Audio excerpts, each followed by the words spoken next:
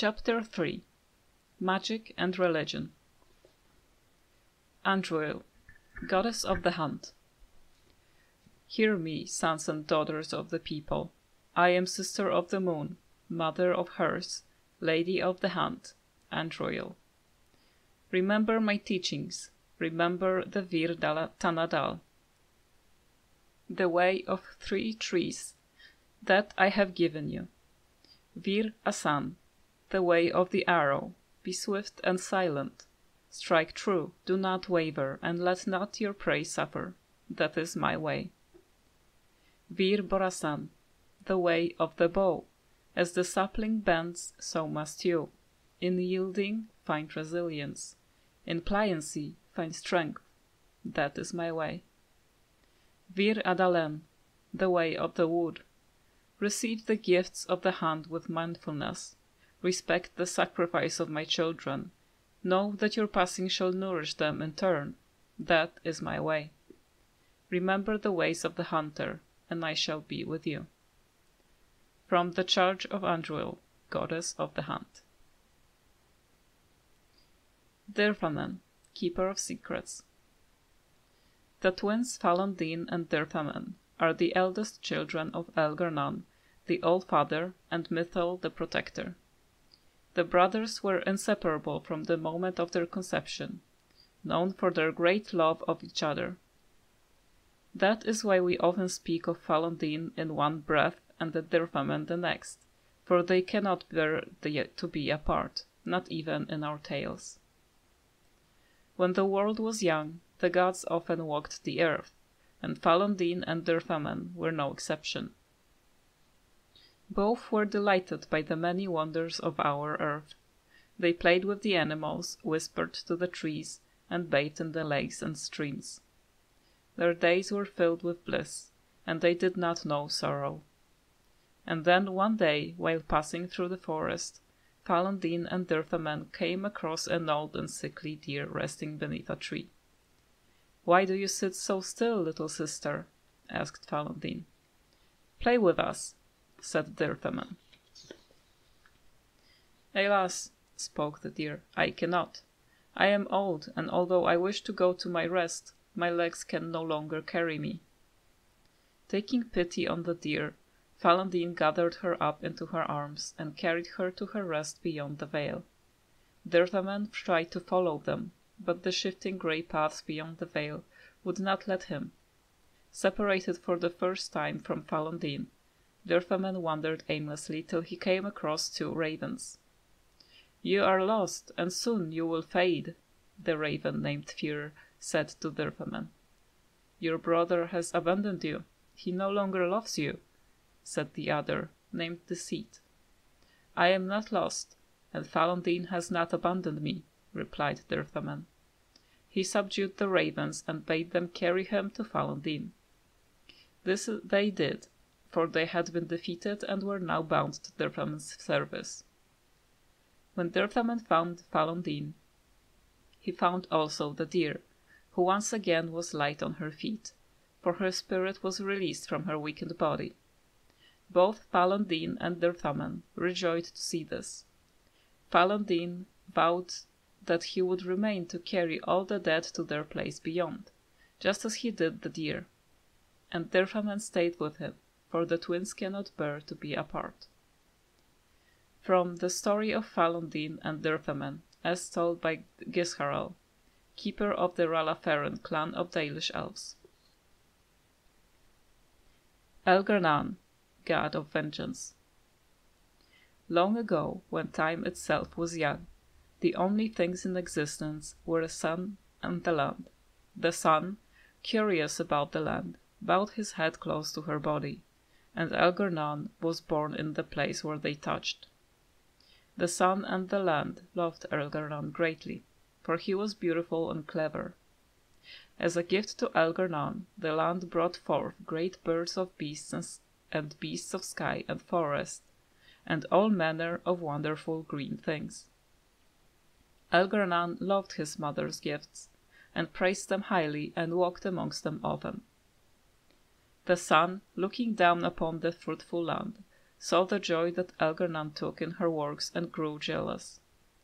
Out of spite, he shone his face full upon all the creatures the earth has created, and burned them all to ashes. The land cracked and split from bitterness and pain, and cried salt tears for the loss of all she had wrought.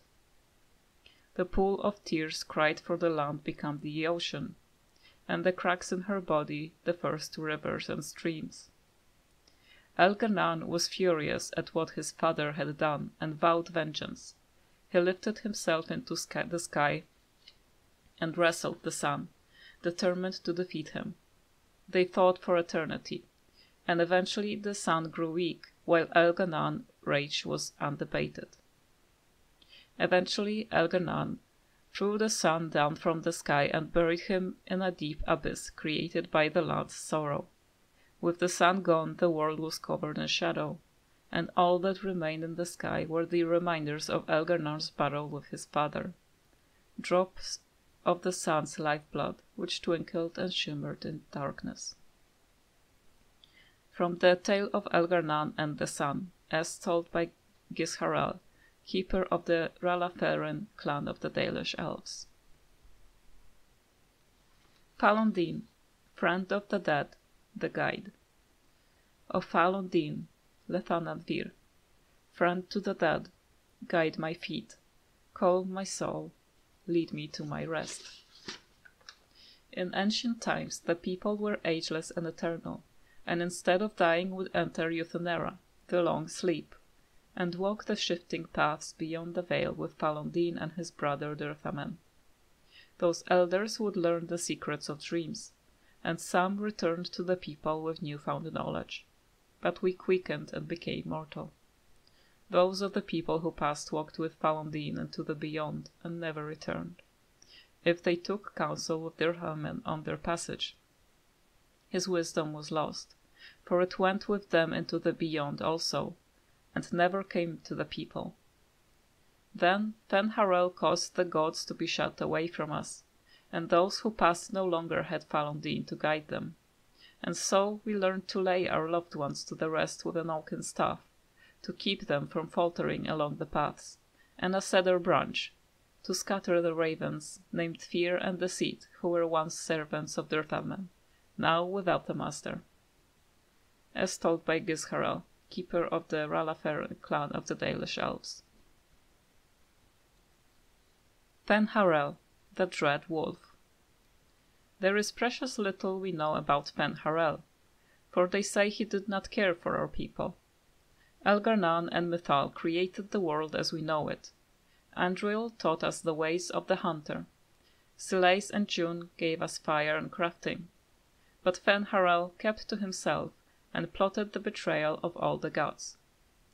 And after the destruction of Arlathan, when the gods could no longer hear our prayers, it is said that Fen'Harel spent centuries in a far corner of the earth, giggling madly and hugging himself in glee. The legend says that before the fall of Arlathan, the gods we know and revere fought an endless war with others of their kind. There is not a Haren among us who remembers these others. Only in dreams we do hear whispered the names of Gelderon and Derntathal and Anaris, for they are the forgotten ones, the gods of terror and malice, spite and pestilence. In ancient times only Fen'Harel could walk without fear among both our gods and the forgotten ones, for although he is kin to the gods of the people, the forgotten ones knew of his cunning ways and saw him as one of their own. And that is how Fen'Harel tricked them. Our gods saw him as a brother, and they trusted him when he said that they must keep to the heavens while he arranged a truce.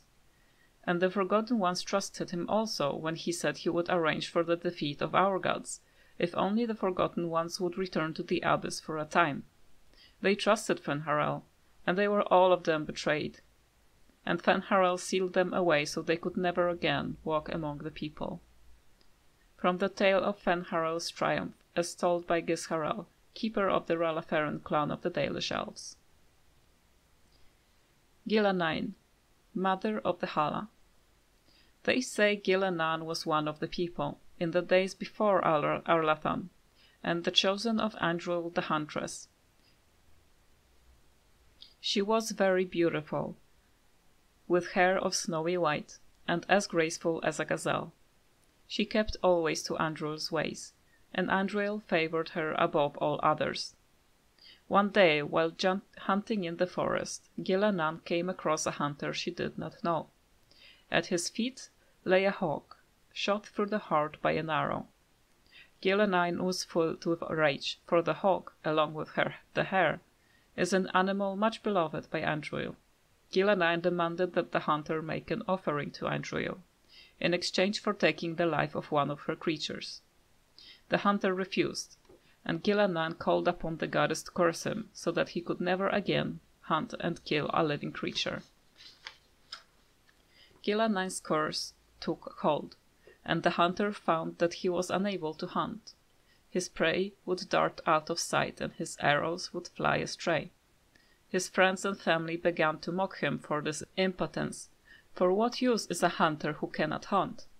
Ashamed, the hunter swore he would find Gillenan and repay her for what she had done to him. He found Gillenan while she was out on a hunt with her sisters, and lured her away from them with lies and false words. He told Gillenan that he had learned his lesson, and begged her to come with him, so she could teach him to make a proper offering to Andruil.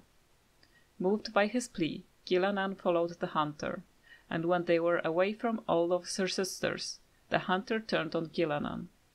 He blinded her first, and then bound her as one would bind a kill fresh from the hunt.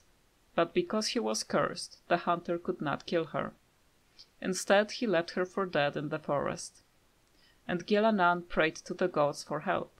She prayed to Elgarnan for vengeance, to Mother Mithal to protect her, but above all she prayed to Andruil. Andruil sent her hares to Gillenan, and they chewed through the ropes that bound her, but Gillenan was still wounded and blind, and could not find her way home. So Andruil turned her into a beautiful white deer, the first Hala, and Gillenan found her way back to her sisters and led them to the hunter, who was brought to justice. And since that day the Hala have guided the people, and have never led us astray, for they listened to the voice of Gillenan. From the tale of Gillenan, as told by Gisharel, keeper of the Ralaferan clan of the Dalish elves. June, god of the craft. We dedicate all of our crafts to June, for it is he who taught the people to bend the branches of trees to make our bows, and to fashion coverings of furs and iron bark. Without June, would we have the Aravel or the harnesses for our Hala? When the people were young, we wandered the forest without purpose. We drank from streams and ate the berries and nuts that we could find. We did not hunt, for we had no bows. We wore nothing, for we had no knowledge of spinning or needlecraft. We shivered in the cold nights and went hungry through the winters, when all the world was covered in ice and snow. Then Selace the hearth keeper came, and gave us fire and taught us how to feed it with wood. June taught us to fashion bows and arrows and knives, so that we could hunt. We learned to cook the flesh of the creatures we hunted over Selace's fire, and we learned to clothe ourselves in their furs and skins. And the people were no longer cold and hungry. As told by Gisharel, keeper of the Ralaferan clan of the Dalish elves. Mithal, the Great Protector. Elgarnan had defeated his father, the sun, and all was covered in darkness. Pleased with himself, Elgarnan sought to console his mother, the earth, by replacing all that the sun had destroyed. But the earth knew that without the sun nothing could grow. She whispered to Elgarnan this truth, and pleaded with him to release his father, but Elgarnan's pride was great, and his vengeance was terrible, and he refused. It was at this moment that Mithal walked out of the sea of the earth's tears and onto the land. She placed her hand on Elgarnan's brow, and her touch he grew calm, and knew that his anger had led him astray. Humbled, Elgarnan went to the place where the sun was buried and spoke to him. Elgar'nan said he would release the sun if the sun promised to be gentle and to return to the earth each night. The sun, feeling remorse at what he had done, agreed. And so the sun rose again in the sky, and shone his golden light upon the earth. Elgar'nan and Mithal, with the help of the earth and the sun, brought back to life all the wondrous things that the sun had destroyed, and they grew and thrived. And that night, when the sun had gone to sleep, Mithal gathered the glowing earth around his bed, and formed into a sphere to be placed in the sky, a pale reflection of the sun's true glory. From the tale of Mithal's touch, as told by Gisharel, keeper of the Ralafaran clan of the Dalish elves. Selais, the Hearth Keeper. Selais the Hearth Keeper is seen as the sister of Andriel the Huntress. While Andriel loved to run with the creatures of the wild, Selais preferred to stay by her home tree, occupying herself with gentle arts and song. It is Selais who gave us fire and taught us how to use it. It is Selais who showed us how to heal with herbs and magic, and how to ease the passage of infants into this world. And again, it is Selais who showed us how to spin the fibers of plants into thread and rope. We owe much to Selais, and that is why we sing to her when we kindle the fires and when we put them out. That is why we sprinkle our aravels with Selais fragrant tree moss, and ask that she protect them and all within. As told by Gisharel, keeper of the Ralafaran clan of the Dalish elves. The Eonar. When the Imperium occupied that area that is present-day Ferelden, they had two sites dedicated to magical experimentation at the extreme ends of the Imperial Highway. The southern one was the fortress of Ostagar, which looked out over the Korkari wilds. The northern one was Eonar, although the exact location is now a secret known only to a handful of Templars. Whatever it was that the Tevinter were trying to discover at Eonar, their work was never completed. The fortress was overrun by disciples of Andraste upon hearing the news of her death. According to legend, it was a massacre, eerily silent, for the invaders caught the mages while all but one of them were in the Fade. The site was left structurally sound but spiritually damaged. Possibly because of this, the Chantry chose to put it to use as a prison. Accused Maleficarum and apostates are held in the confines of the Eonar. Those who have powerful connection to the Fate, and particularly to demons, will inevitably attract something across the veil, making the guilty somewhat easier to tell from the innocent. From Of Fires, Circles, and Templars, A History of Magic in the Chantry, by Sister Patrine, Chantry Scholar. Andraste, Bride of the Maker. There was once a tiny fishing village of the waking sea that was set upon by the Tevinter Imperium, which enslaved the villagers to be sold in the markets of Menrathis, leaving behind only the old and the infirm. One of the captives was the child Andraste. She was raised in slavery in a foreign land. She escaped, then made the long and treacherous journey back to her homeland alone. She rose from nothing to be the wife of an Alamari warlord. Each day she sang to the gods, asking them to help her people who remained slaves in Tevinter. The false gods of the mountains and the winds did not answer her, but the true God did. The Maker spoke. He showed her all the works of his hands, the Fade, the world, and all the creatures therein. He showed her how men had forgotten him, lavishing devotion upon mute idols and demons, and how he had left them to their fate. But her voice had reached him, and so captivated him that he offered her a place at his side, that she might rule all of creation. But Andraste would not forsake her people. She begged the Maker to return, to save his children from the cruelty of the Imperium. Reluctantly, the Maker agreed to give man another chance.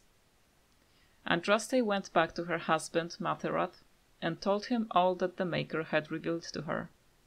Together they rallied the Alamari and marched forth against the mage lords of the Imperium, and the Maker was with them. The Maker's sword was creation itself, fire and blood, famine and earthquake. Everywhere they went, Andraste sang to the people of the Maker, and they heard her. The ranks of Andraste followers grew until they were a vast tide washing over the Imperium. And when Matherab saw that the people loved Andraste and not him, a worm grew within his heart, gnawing upon it. At last the armies of Andraste and Matherab stood before the very gates of Minrathous, but Andraste was not with them, for Matherab had schemed in secret to hand Andraste over to the Tevinter. For this, the Archon would give Matherab all the lands to the south of the Waking Sea. And so, before all the armies of the Alamari and of Tevinter, Andraste was tied to a stake and burned while her earthly husband turned his armies aside and did nothing, for his heart had been devoured. But as he watched the pyre, the Archon softened. He took pity on Andraste and drew his sword and granted her the mercy of a quick death. The Maker wept for his beloved, cursed Matherab, cursed mankind for their betrayal, and turned once again from creation, taking only Andraste with him. And Our Lady sits still at his side, where she still urges him to take pity on his children. From the Sermons of Justinian II. The Rite of Annulment. In the 83rd year of the Glory Age, one of the mages of the Navarran circle was found practicing forbidden magic. The Templars executed him swiftly, but this brewed discontent among the Navarra circle. The mages made several magical attacks against the Templars, vengeance for the executed mage, but the Knight Commander was unable to track down which were responsible. 3 months later the mages summoned a demon and turned it loose against the Third Templar watchers. Demons, however, are not easily controlled. After killing the first wave of Templars who tried to contain it, the demon took possession of one of its summoners. The resulting abomination slaughtered Templars and mages both before escaping into the countryside. The Grand Cleric sent a legion of Templars to hunt the fugitive. They killed the abomination a year later, but by that time it had slain 70 people. Divine Galatea, responding to the catastrophe in Navarra and hoping to prevent further incidents, granted all the Grand Clerics of the Chantry the power to purge a circle entirely if they rule it irredeemable. This rite of annulment has been performed 17 times in the last 700 years. From Of Fires, Circles and Templars, A History of Magic in the Chantry, by Sister Petrine, Chantry scholar. Apostates. It is not uncommon for the neophyte to mistake apostates and maleficarum as one and the same. Indeed, the Chantry has gone to great lengths over the centuries to establish that it is so. The truth, however, is that while an apostate is often a maleficar, he need not be so. A maleficar is a mage who employs forbidden knowledge such as blood magic and the summoning of demons, whereas an apostate is merely any mage who does not fall under the auspices of the Circle of Magi, and therefore the Chantry. They are hunted by the Templars, and quite often they will turn to forbidden knowledge in order to survive, but it would be a lie to say that all apostates begin that way. Historically, apostates become such in one of two ways. They are either mages who have escaped from the Circle, or mages who were never part of it to begin with. This latter category includes what we tend to refer to as hedge mages, those with magical ability out in the hinterlands who follow a different magical tradition than our own. Some of these hedge mages are not even aware of their nature. Undeveloped, their abilities can express themselves in a variety of ways, which the hedge mage might attribute to faith, or will, or to another being entirely, depending on his nature. Some of these traditions are passed down from generation to generation, as with the so-called witches of the Chastened Wilders or the shamans of the Avar barbarians. No matter how a mage has become apostate, the chantry treats them alike. Templars begin a systematic hunt to bring the apostates to justice. In almost all cases, justice is execution. If there is some overriding reason that mages should live, the rite of tranquility is employed instead. Whether we of the Circle of Magi believe this system fair is irrelevant. It is what it is. From Patterns Within Form by Halden, first enchanter of Starkhaven. 880 blessed. The Black City. No traveler to the Fade can fail to spot the Black City. It is one of the few constants of this ever-changing place. No matter where one might be, the city is visible. Always far off, for it seems that the only rule of geography in the Fade is that all points are equidistant from the Black City. The chant teaches that the Black City was once the seat of the Maker, from whence he ruled the Fade, left empty when men turned away from him. Dreamers do not go there, nor do spirits. Even the most powerful demons seem to avoid the place. It was golden and beautiful once, so the story goes, until a group of powerful Magister lords from the Tevinter Imperium devised a means of breaking in. When they did so, their presence defiled the city, turning it black, which was, perhaps, the least of their worries. From Beyond the Veil, Spirits and Demons, by Enchanter Mindromel. The Chant of Light, the Blight. No matter the power, their triumphs, the mage lords of Tevinter were men, and doomed to die. Then a voice whispered within their hearts, "Shall you surrender your power to time like the beasts of the fields? You are the lords of the earth. Go forth and claim the empty throne of heaven and be gods." In secrecy they worked magic upon magic. All their power and all their vanity they turned against the veil, until at last it gave way. Above them a river of light, before them the throne of heaven, waiting. Beneath their feet the footprints of the Maker, and all around them echoed a vast silence.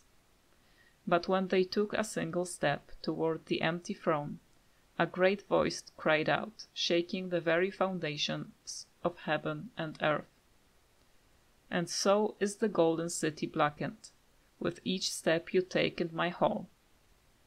Marvel at perfection, for it is fleeting. You have brought sin to heaven, and doom upon all the world. Violently were they cast down, for no mortal may walk bodily in the realm of their dreams, bearing the mark of their crime, bodies so maimed and distorted that none should see them and know them for men. Deep into the earth they fled, away from the light.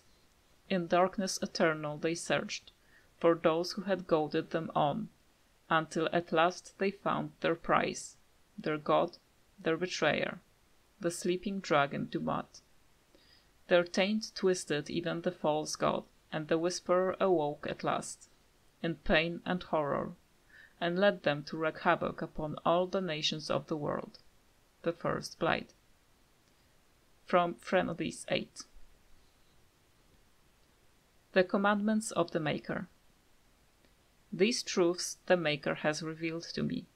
As there is but one world, one life, one death, there is but one God, and he is our Maker.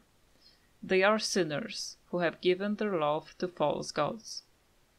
Magic exists to serve man, and never to rule over him. Foul and corrupt are they who have taken his gift and turned it against his children. They shall be named Maleficar, accursed ones. They shall find no rest in this world or beyond. All men are the work of our Maker's hands, from the lowest slaves to the highest of kings. Those who bring harm without provocation to the least of his children are hated and accursed by the Maker. Those who bear false witness and work to deceive others know this: there is but one truth. All things are known to our Maker, and he shall judge their lies. All things in this world are finite. What one man gains, another has lost. Those who steal from their brothers and sisters do harm to their livelihood and to their peace of mind. Our Maker sees this with a heavy heart. Transfigurations 1, 1-5. The Maker.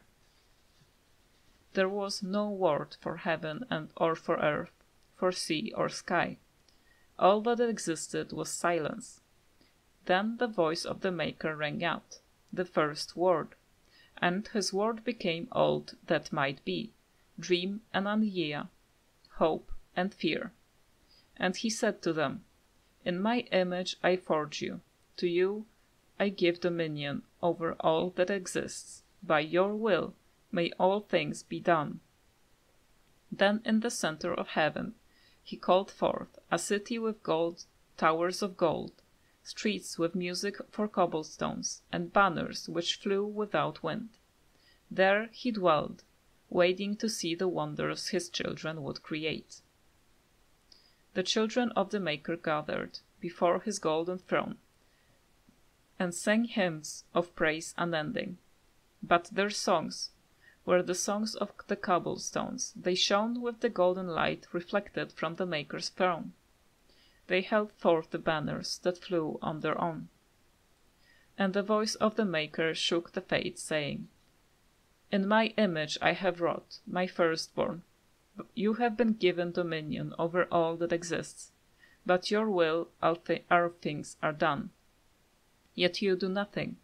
The realm I have given you is formless, ever-changing. And he knew he had wrought amiss. So the Maker turned from his firstborn, and took from the Fate a measure of its living flesh, and placed it apart from the spirits, and spoke to it, saying, Here I decree opposition in all things, for earth, sky, for winter, summer, for darkness, light. By my will alone is balance sundered, and the world given new life. And no longer was it formless, ever-changing, but held fast, immutable. With words for heaven and for earth, sea and sky, at last did the Maker from the living world make man, immutable, as the substance of the earth, with souls made of dream and an idea, hope and fear, endless possibilities. Then the Maker said, To you, my second-born, I grant this gift. In your heart shall burn an unquenchable flame, all-consuming and never satisfied. From the Fate I crafted you, and to the Fate you shall return, each night in dreams, that you may always remember me. And then the Maker sealed the gates of the golden city, and there he dwelt, waiting to see the wonders his children would create. Thedas 5, 1-8. The Chant of Light. Redemption. Many are those who wander in sin, despairing that they are lost forever. But the one who repents, who has faith, unshaken by the darkness of the world, and boasts not, nor gloats, over the misfortunes of the weak, but takes delight in the Maker's law and creations, she shall know the peace of the Maker's benediction. The light shall lead her safely through the paths of this world, and into the next. For she who trusts in the Maker, fire is her water. As the moth sees light and goes towards the flame, she should see fire and go towards light. The veil holds no uncertainty for her, and she will know no fear of death, for the Maker shall be her beacon and her shield, her foundation and her sword. From Transfigurations 10. The Imperial Chantry. There are those who would tell you that the chantry is the same everywhere as it is here, that the divine in Val Royeaux reigns supreme in the eyes of the Maker, and that this fact is unquestioned throughout Thedas. Do not believe it.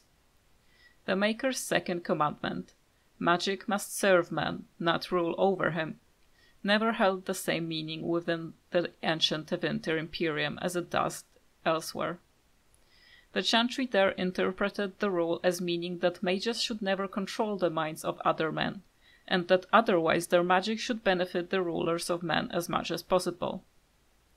When the clerics of Tevinter altered the chant of light to reflect this interpretation of the commandment, the divine in Val Royeaux ordered the clerics to revert to the original chant. They refused, claiming corruption within Val Royeaux, an argument that grew until, in 387 Towers, the Chantry in Tevinter elected its own legitimate and uncorrupted divine Valhael, who was not only male, but also happened to be one of the most prominent members of the Tevinter Circle of the Magi.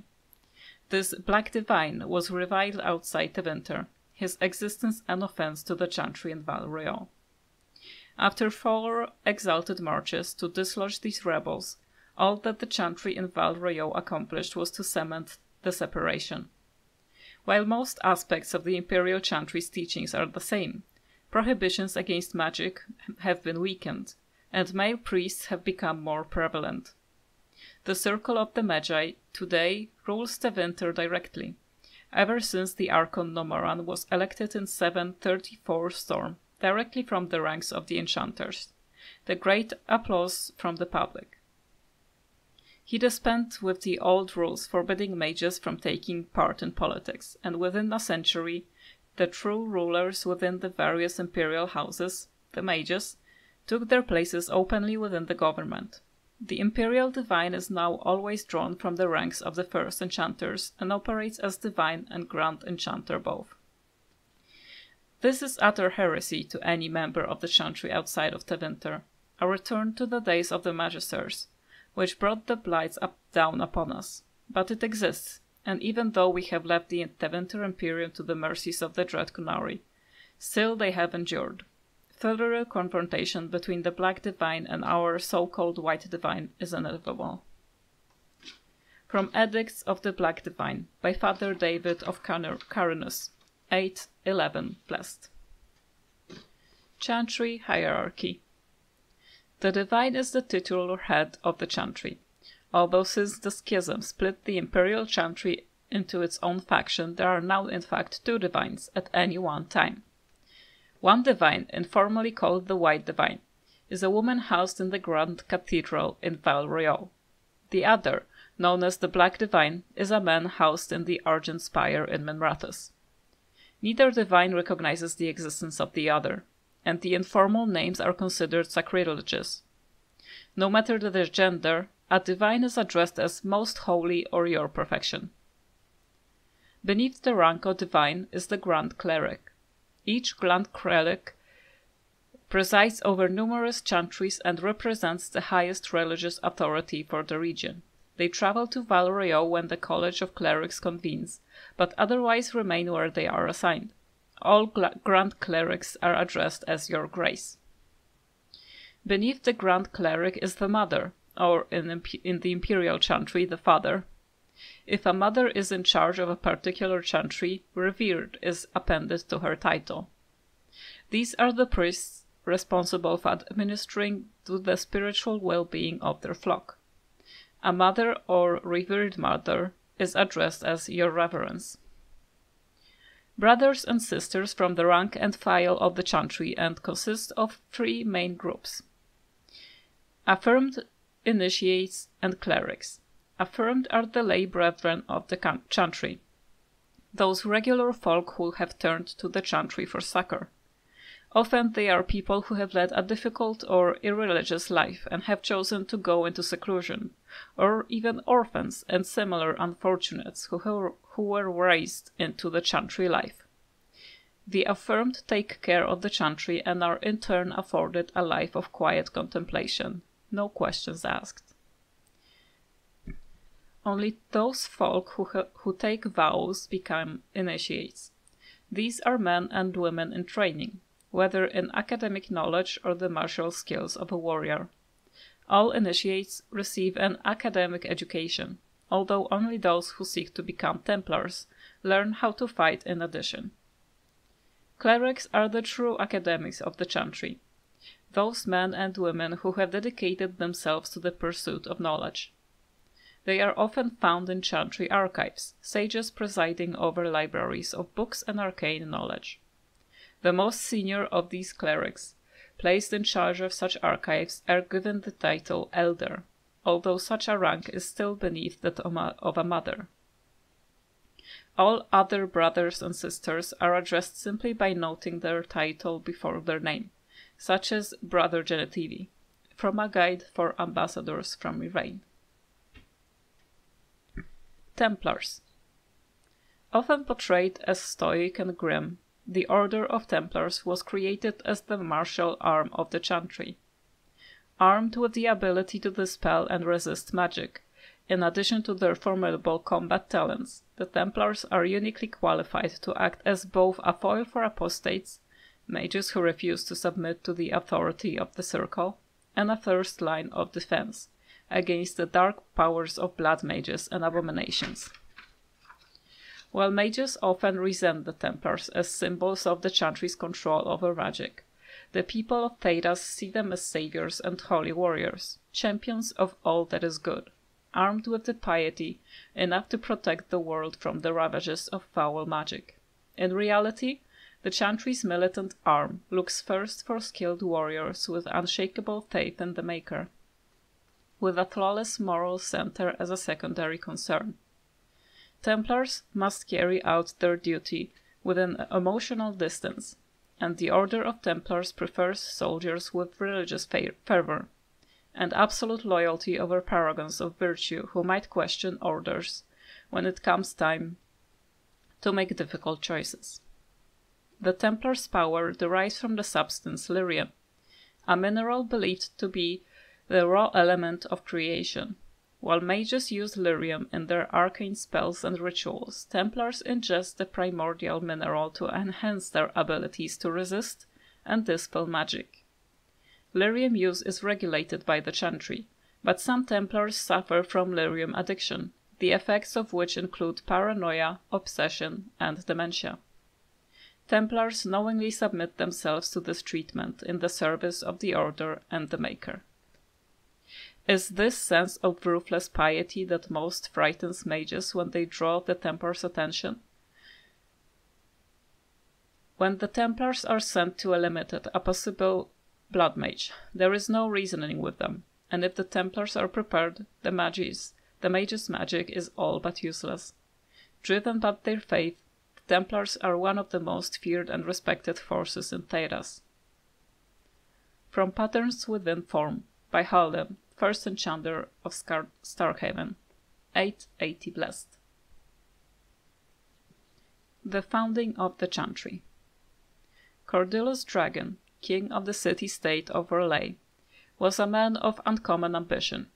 In the year -15 Ancient, the young king began construction of a great temple dedicated to the Maker, and declared that by its completion he would not only have united the warring city-states of the south, he would have brought Andrastian belief to the world. In -3 Ancient, the temple was completed. There, in its heart, Draken knelt before the eternal flame of Andraste, and was crowned ruler of the Empire of Orlais. His first act as emperor, to declare the chantry as the established Andrastian religion of the empire. It took 3 years and several hundred votes before Olesa of Montsimard was elected to lead the new chantry. Upon her coronation as divine, she took the name Justinia, in honor of the disciple who recorded Andraste songs. In that moment the ancient era ended, and the divine age began. From Ferelden, Folklore and History, by Sister Petrine, chantry scholar. The Fraternity of Enchanters. Another aspect of circle life is the fraternity. When a mage becomes an enchanter, he may ally himself with a fraternity. These are cliques that cross circle boundaries, mages of common interests and goals who band together to ensure that their voice is heard within the College of Magi, in Cumberland. The largest fraternities currently are the Loyalists, who advocate loyalty and obedience to the chantry; the Equitarians, who advocate temperance and follow a distinct code of conduct which they believe all mages should hold themselves to. The Libertarians, a growing fraternity publicly maintaining greater power for the circles but secretly advocating a complete split from the Chantry. A dangerous opinion, naturally. The Isolationists, a small group that advocates withdrawing to remote territories in order to avoid conflicts with the general populace. The Lucretians, who maintain that the circle must do what it is profitable first and foremost. They prioritize the accumulation of wealth, with the gaining of political influence a close second. So far, an alliance between the Loyalists and the Equitarians has prevented the Libertarians from gaining much headway. But there are signs that the Equitarians may throw their support in with the Libertarians. If that happens, many mages predict it will come to civil war among the circles. From the Circle of Magi, A History, by First Enchanter Josephus. Hierarchy of the Circle. It is no simple matter safeguarding ordinary men from mages, and mages from themselves. Each circle tower must have some measures of self-government, for it is ever the Maker's will that men be given the power to take responsibility for our own actions, to sin and fail, as well as to achieve the highest grace and glory on our own strength. You, who will be tasked with the protection of the circle, must be aware of its workings. The first enchanter is the heart of any tower. He will determine the course his circle will take. He will choose which apprentices may be tested and made full mages, and you will work most closely with him. Assisting the first enchanter will be the senior enchanters, a small council of the most trusted and experienced magi in the tower. From this group, the next first enchanter is always chosen. Beneath the council are the enchanters.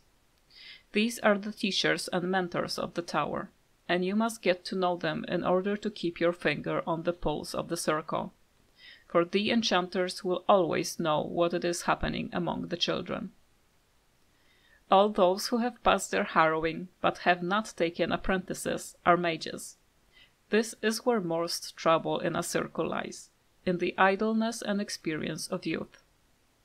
The untested apprentices are the most numerous denizens of any tower, but they are more often pose threat to themselves, due to their lack of training, than to anyone else.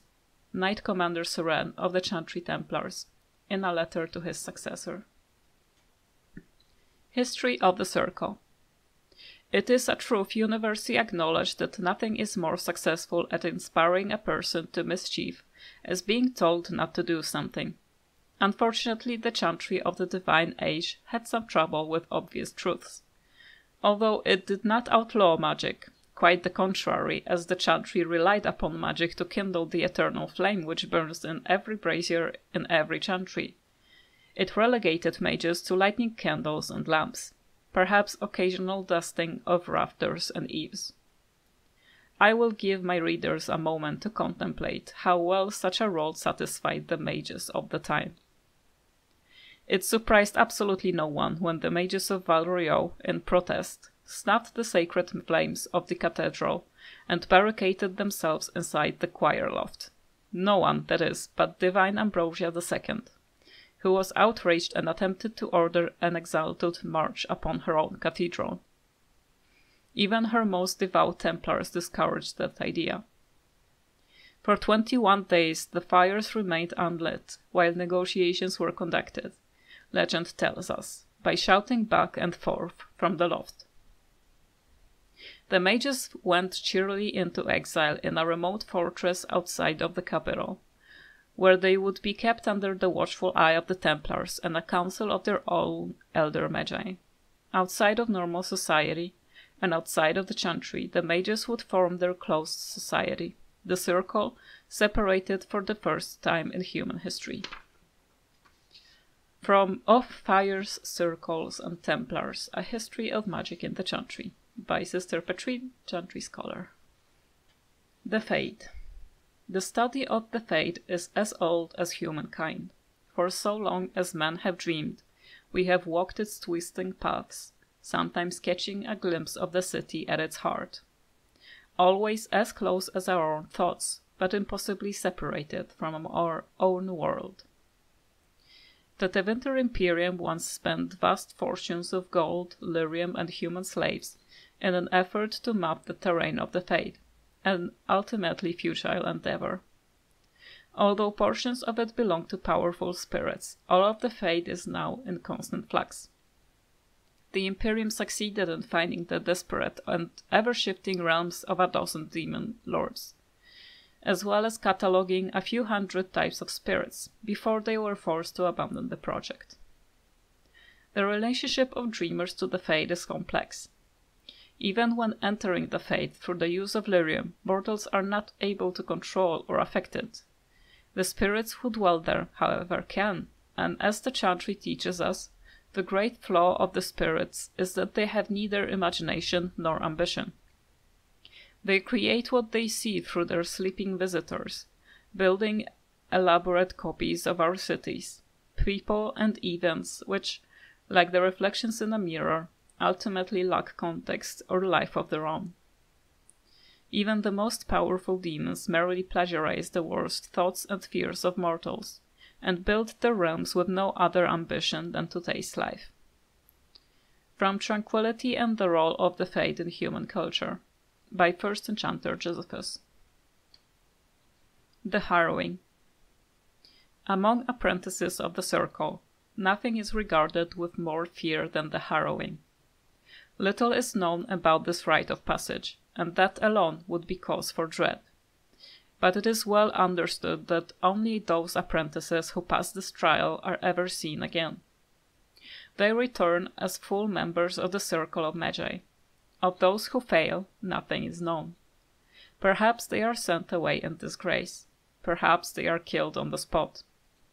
I heard one patently ridiculous rumor among the Circle at Rouvain, which claimed that failed apprentices were transformed into pigs, fattened up, and served to dinner to the senior enchanters. But I could find no evidence that the Rouvain Circle ate any particular quantity of pork.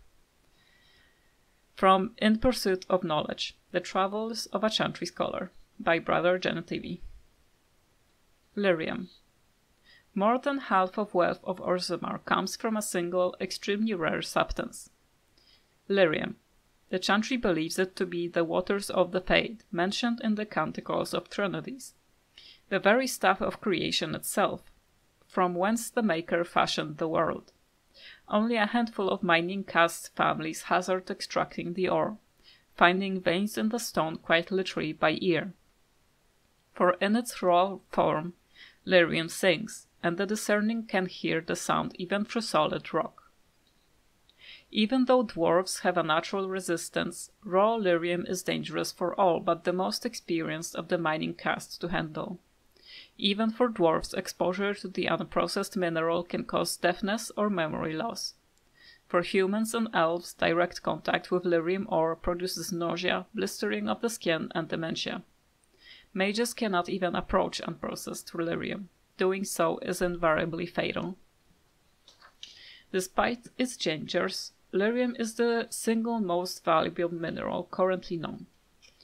In the Tevinter Imperium, it has been known to command a higher price than diamond. The dwarves sell very little of the processed mineral to the surface, giving the greater portion of what they mine to their own smiths, who use it in the forging of all truly superior dwarven weapons and armor. What processed lyrium is sold on the surface goes only to the Chantry, who strictly control the supply. From the Chantry it is dispensed both to the Templars, who make use of it in tracking and fighting Maleficarum, and to the Circle. In the hands of the Circle, lyrium reaches its fullest potential.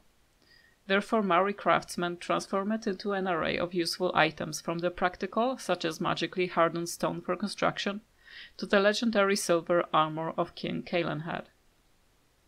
When mixed into liquid and ingested, lyrium allows mages to enter the Fade when fully aware, unlike all others who reach it only when dreaming. Such potions can also be used to aid in the casting of especially taxing spells, for a short time granting a mage far greater power than he normally wields. Lyrium has its costs, however. Prolonged use becomes addictive, the cravings unbearable. Over time, Templars grow disoriented, incapable of distinguishing memory from present or dream from waking. They frequently become paranoid, as their worst memories and nightmares haunt their waking hours. Mages have additionally been known to suffer physical mutation. The Magister Lords of the Tevinter Imperium were widely reputed to have been so affected by their years of lyrium use that they could not be recognized by their own kin, nor even as creatures that have been once human. From In Pursuit of Knowledge.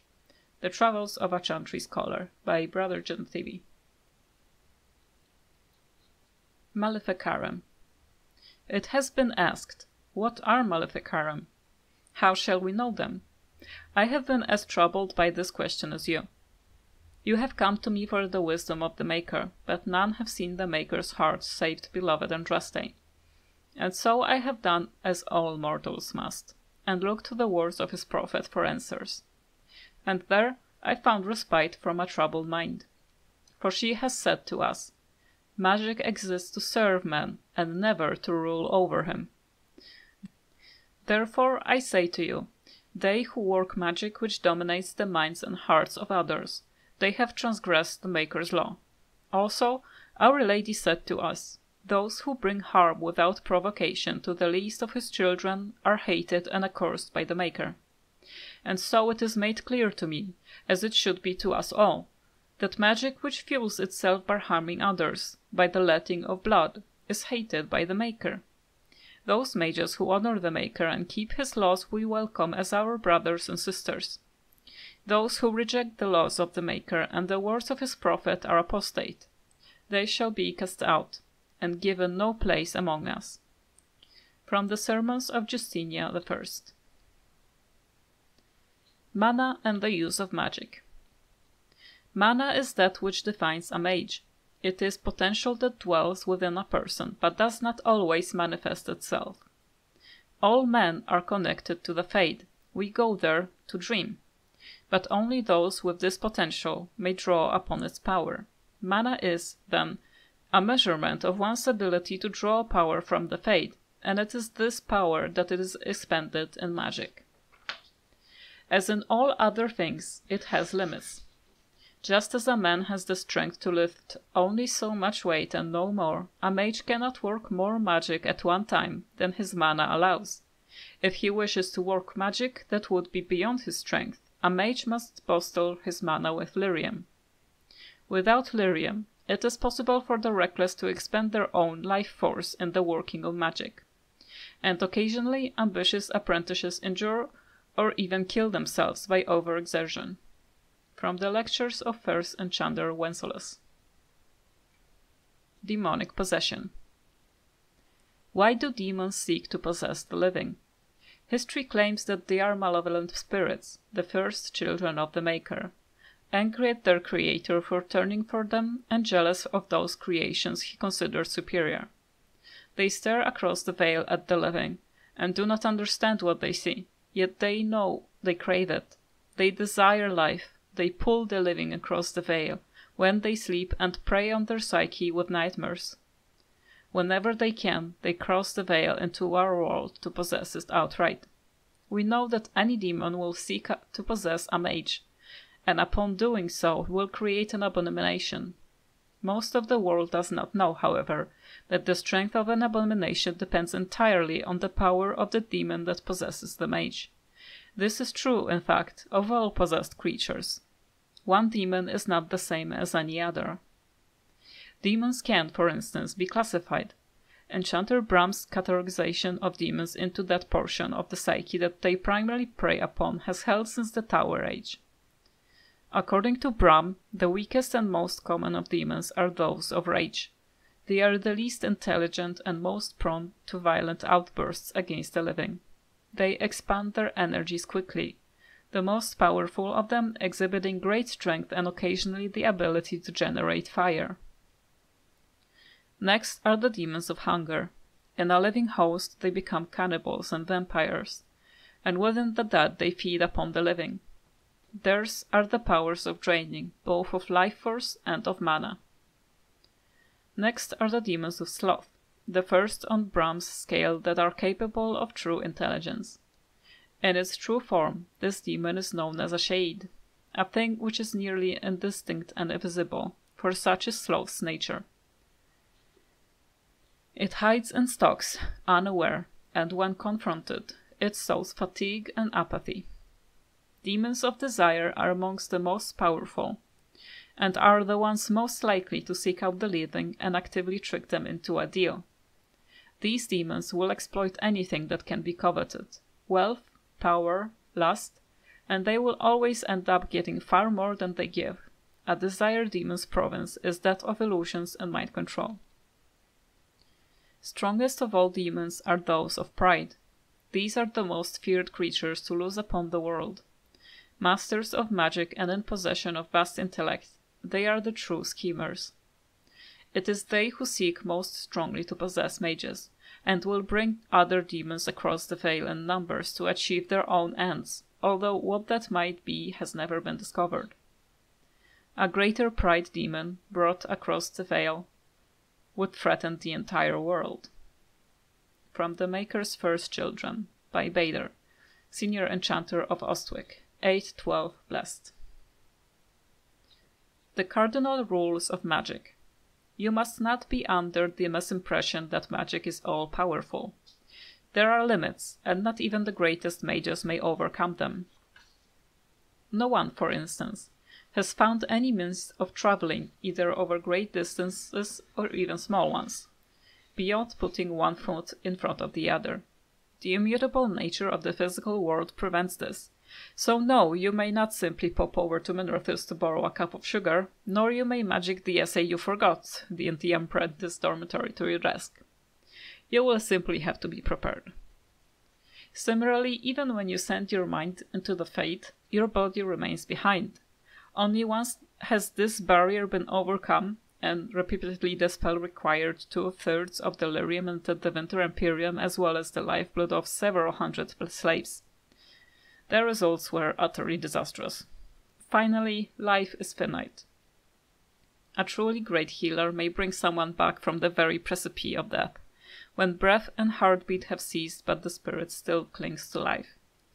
But once the spirit has fled the body, it cannot be recalled. That is no failing of your skills or power, it is simple reality.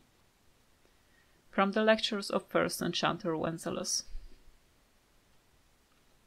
Blood Magic, the Forbidden School. Foul and corrupt are you, who have taken my gift and turned it against my children. Transfigurations, 1810. The ancient Tevinters did not originally consider blood magic a school of its own.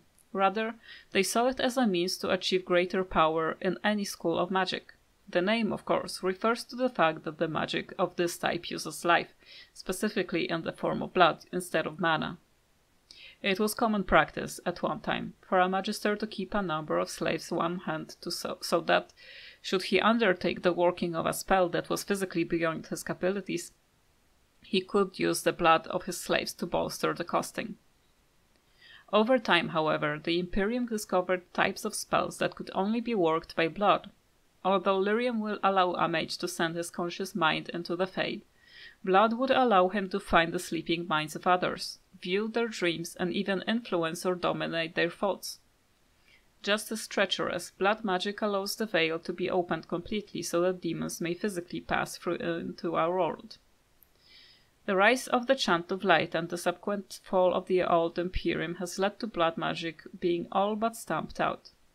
As it should be, for it poses nearly as great a danger to those who would practice it as to the world at large. From the Four Schools, a treatise by First Enchanter Josephus. The Four Schools of Magic. Creation. Opposition in all things. For earth, sky. For winter, summer. For darkness, light. By my will alone is balance sundered, and the world given new life. Phronades 5:5. The School of Creation, sometimes called the School of Nature, is the second of the schools of matter, the balancing force and complement of entropy. Creation magic manipulates natural forces, transforming what exists and bringing new things into being. Creation requires considerable finesse, more than any other school, and is therefore rarely mastered. Those mages who have made a serious study of creation are the highest in demand, useful in times of peace as well as war. From The Four Schools, a Treatise, by First Enchanter Josephus. The Four Schools of Magic. Entropy. To you, my second-born, I grant this gift. In your heart shall burn an unquenchable flame, all-consuming and never satisfied. Parentheses 5:7. The first of the two schools of matter, entropy, is the opposing force of creation. For this reason, it is often called the school of negation. Nothing lives without death.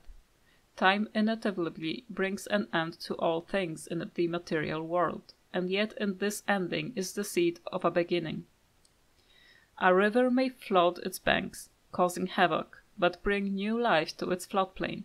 The fire that burns a forest ushers in new growth. And so it is with entropic magic that we manipulate the forces of erosion, decay, and destruction to create anew. From The Four Schools, a Treatise, by First Enchanter Josephus. The Four Schools of Magic. Primal. Those who oppose thee shall know the wrath of heaven. Field and forest shall burn. The seas shall rise and devour them. The wind shall tear their nations from the face of the earth. Lightning shall rain down from the sky. They shall cry out to their false gods, and find silence. Andraste 7:19.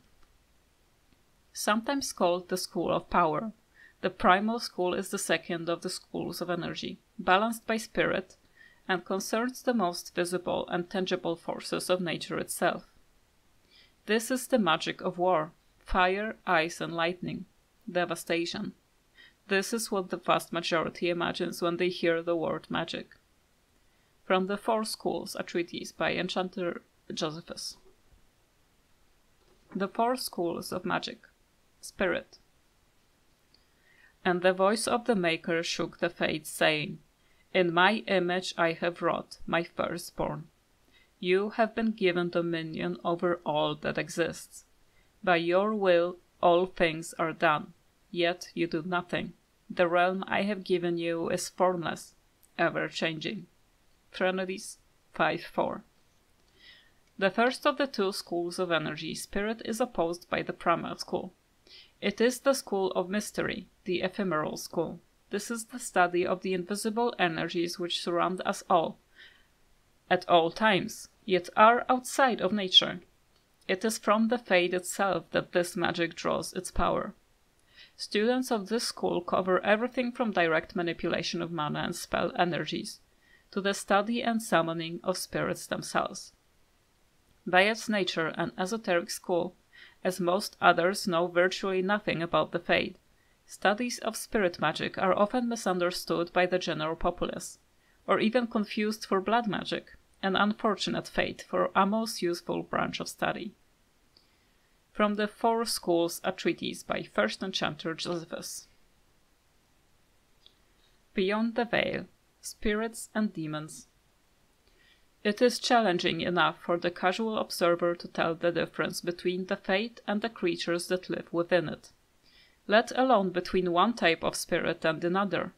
In truth, there is little that distinguishes them, even for the most astute mages, since spirits are not physical entities, and are therefore not restricted to recognizable forms, or even having a form at all.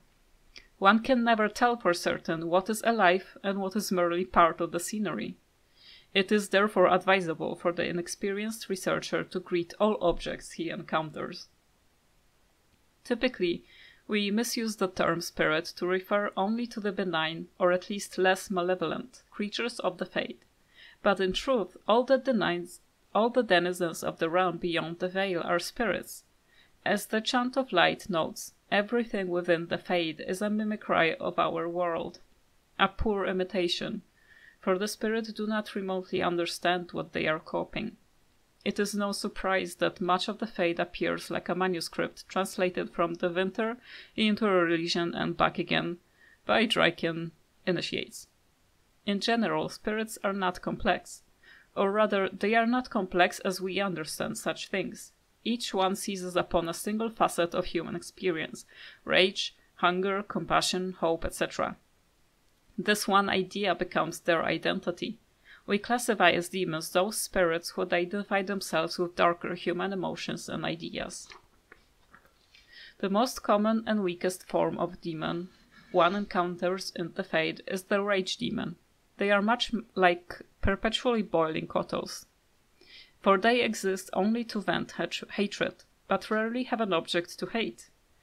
Somewhat above these are the hunger demons, who do little but eat or attempt to eat everything they encounter, including other demons. This is rarely successful. Then there are the sloth demons. These are the first intelligent creatures one typically finds in the Fade. They are dangerous only on those rare occasions that they can be induced to get up and do harm. Desire demons are more clever and far more powerful, using all forms of bribery to induce mortals into their realms. Wealth, love, vengeance, whatever lies closest to your heart. The most powerful demons yet encountered are the pride demons, perhaps because they, among all their kind, most resemble men. From Beyond the Veil, Spirits and Demons by Enchanter Mildrimel. The Tranquil. If the Warden is a Mage. Although apprentices do not know the nature of the harrowing, all of them understand its consequences. They either pass and become full mages, or they are never seen again. Those who fear to undertake this rite of passage, or those who are deemed weak or unstable, are given the rite of tranquility instead. The actual procedure, like the harrowing, is a secret, but the results are just as well known. The rite severs connections to the fate. The tranquil, therefore, do not dream. This removes the greatest danger that threatens a weak or unprepared mage, the potential to attract demons across the veil. But this is the least of tranquility's effects, for the absence of dreams brings with it the end of all magical ability, as well as all emotion. The tranquil, ironically, resembles sleepwalkers, never entirely awake or asleep.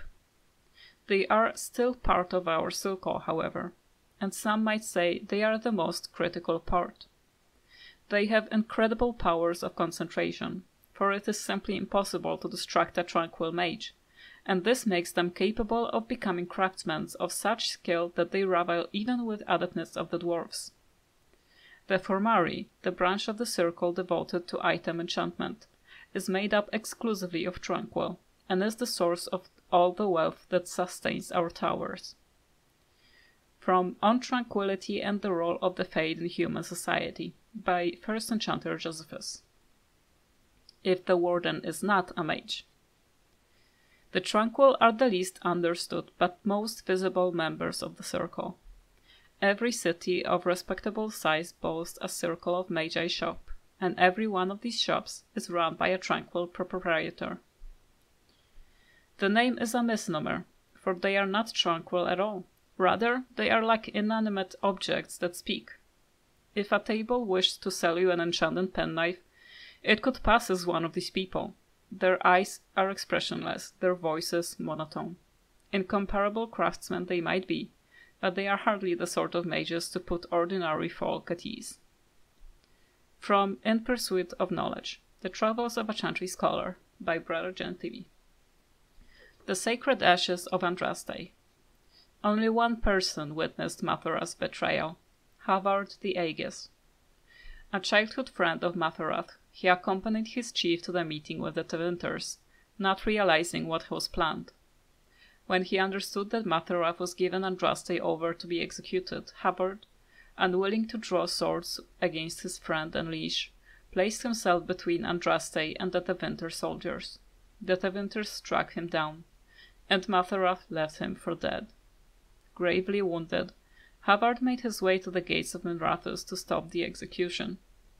When he reached it, the terrible deed was already done, the armies on the plains long since dispersed.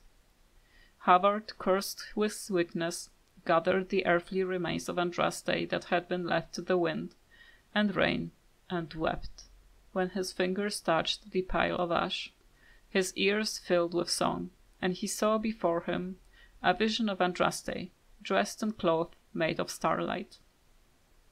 She knelt at his side, saying, "The Maker shall never forget you so long as I remember." The song faded and the vision with it, and Havard was alone, but his wounds were healed. With new strength, Havard took up the ashes of Our Lady and bore them back to the lands of the Alamari.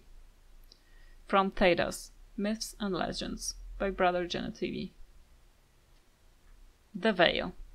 I detest this notion that the veil is some manner of invisible curtain that separates the world of the living from the world of the spirits. Whether it be called the Fade or the Beyond is a matter of racial politics I refuse to indulge in at the moment. There is no this side and that side when it comes to the veil. One cannot think of it as a physical thing or a barrier, or even as a shimmering wall of holy light. Thank you very much for that image, Your Perfection. Think of the veil instead as opening one's eyes.